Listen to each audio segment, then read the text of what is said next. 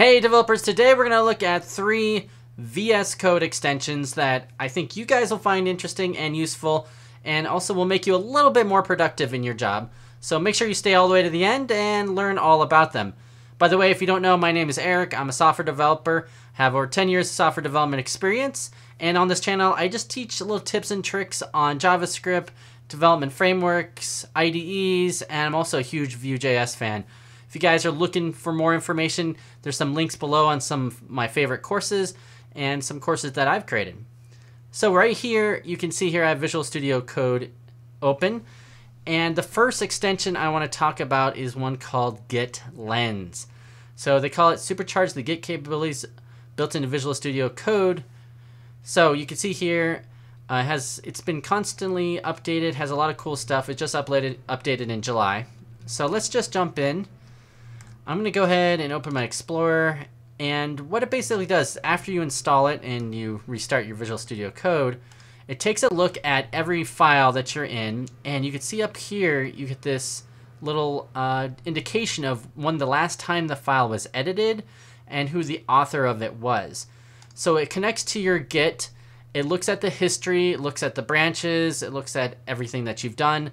And at any point in time when you're on a branch and you go to a file, you can basically look back on the history, do diffs, and figure out like what changes were done. So you can click anywhere here, like on this file. I see Erik 4 months ago. I get these 3 little buttons here, so I can actually do a diff. I can do an open changes from the last revision. I can actually click here, and this will open it up in GitHub and show me the actual changes that I did, which is really cool. And so you get a lot of capabilities here, and you can also do other things. You can go back a revision if you wanted to. You can open the file up, you can open the file in GitHub, open the revision in GitHub, apply changes. So I'll show you here, and you can go to each individual line of the file and look at individual changes, which is really cool. You can also see, if you click here, this will give you the diff inside Visual Studio Code, and then you can kind of make changes and actually save it if you want. So this is a really cool thing you can do. So once you get into large projects and there's a lot of people working on it and you have a lot of commits going, a lot of PRs, you'll find out that your files are changing quite often, and eventually what will happen is someone will break something, and then you'll have to figure out who broke it and why. And using Git Lens and just opening up the file and looking at the version history is really nice and really will save you time in the long term. So I would highly recommend using Git Lens and then using that to look over your file. So the next extension I want to talk about, open up my extensions here, is one for REST. So there is a REST pretty popular extension called REST Client. So if you're in any sort of project, you might realize that at some point that you need to talk to a backend. And of course, the problem with talking to a backend is that you need to know the exact information you need to send to the backend. Is it a put? Is it a GET request? Is it a POST request? Is it a delete request? You need to know the parameters that you need to send over. You need to know all the information about it. And then you want to look at the responses that come back and make sure that it's up and running. Now, modern day development, there's a lot of ways this is accomplished. Sometimes people create something called Swagger documents, which are ways that you can document your API. It's really simple. Other times, if you don't have a Swagger, a lot of people use Postman, which is a really simple tool to put in your HTTP requests and then make sure that they're working correctly and get the information. If you're old school, you might be using curl still. But this kind of adds some of those features into an extension that you can use inside your Visual Studio Code. So you can see here REST Client. You can send, cancel, rerun HTTP requests. You can send curl commands. You can do authentication. It also gives you these dynamic variables for GUID and date time and domain. So it has a lot of usages. So I'll go ahead and show you an example of how to use it. So we'll just copy one of their examples first. So you copy it here. I'm going to open up a new file. I'm going to paste it. And the good thing about here is you actually want to save it, and save it with the dot, we'll call this example .http or .rest. And once you save it like that, you'll see here now we have options to actually send requests. So what you want to do is create a file, save it with the .http request, and then you can actually test things out. So you can click send request here, and you'll actually, right here, here's the sample output. Obviously example.com doesn't have anything, but you can see here, here's the output from the command and the response. But you don't even have to do it this way. You can do it even simpler. So if we put 3 hash marks, we can just put an HTTPS, I don't know, like CNN.com. And you can see here it has syntax highlighting. If you click here for send requests, it'll just assume that you're going to send it right here. It'll tell you the response time on it, 361 milliseconds, and then it'll display the output of it, which is really nice. You can save that output. And it actually, if I like, this is content type application JSON, but if I do content type, you can see here it auto completes for you. It has syntax highlighting, application JSON.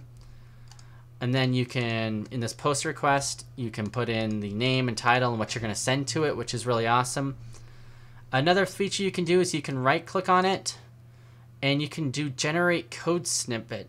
So if I do generate code snippet, now I can say, okay, I want to create this for Node.js. And it'll say, what library do you want to use? HTTP, request, or unirest. So let's say HTTP. Now you have the code that you would need to send this request in using the HTTPS library inside Node, and it automatically generates it for you, which is really cool. You can also do JavaScript. So if I do generate code snippet and then do JavaScript, I have either XML HTTP request or jQuery. So you can see here, this is how I do it through XML HTTP request. And that's really simple. I mean, this would be great too for mocking. So if you wanted to connect to your backend and then just quickly save the output, you could do that real easily.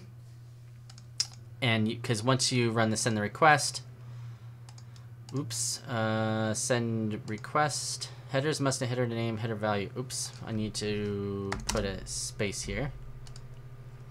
It does need spaces between these things. Then I can always click the save button here and then save it somewhere, which is really nice. Yeah, so there's a lot of things in here. I'm just touching like barely the surface of this. You can also copy the request as curl.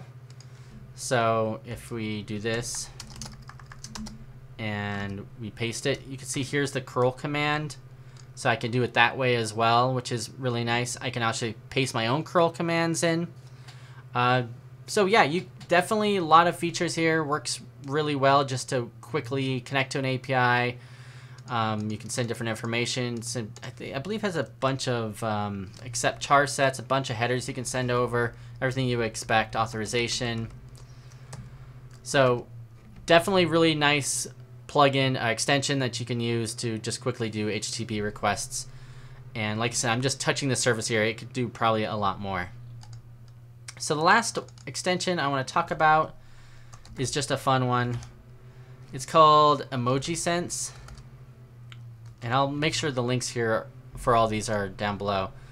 So this one just is fun because you can just put colon in the name of the emoji and it'll just go ahead and automatically add it. So you can see quickly insert emojis using the colon, smile, syntax supported by GitHub. If you're on Slack, this is you're probably used to this as well. And then you can also add some configurations to it. So I already have it installed.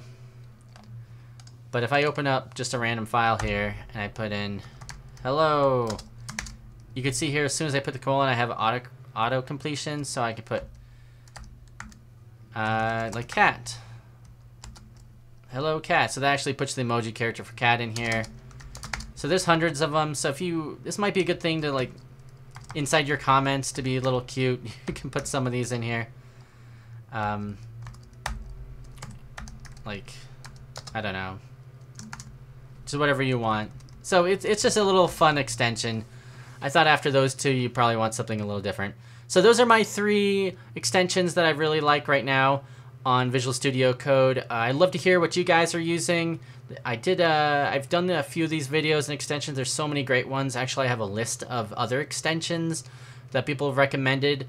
Some I've used, some I haven't used. So I think I might do another video on this and see what you guys think.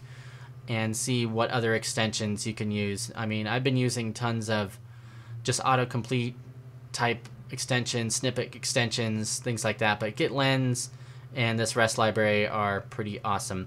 If you guys like these type of videos, make sure you click subscribe and click that like button. And, you know, for you guys, the super fans have watched all the way to the end, I appreciate you. But I'm looking for maybe 1 or 2 people. I need reviews for my new book, Vue.js in Action. It's my new book on Vue.js. It's amazing. It's over 300 pages long. I actually had Chris Fritz do the foreword for it. He is the one of the core contributors for Vue.js, and he helped look it over too, which is awesome. If you guys are interested in getting a copy of it, I'd ask you to do one thing. If you get a copy, to make sure you write a review on my Amazon site. An honest review on the Amazon site about it. So to do that, if you're interested in writing a review, you would like a review copy, in the comments below, tell me a little bit about the extensions that you like, and mention something about the book, and I'll randomly pick somebody in the next couple days. Probably maybe by Friday, 1 or 2 people to get a free copy of my book. So let me know, guys. Thanks.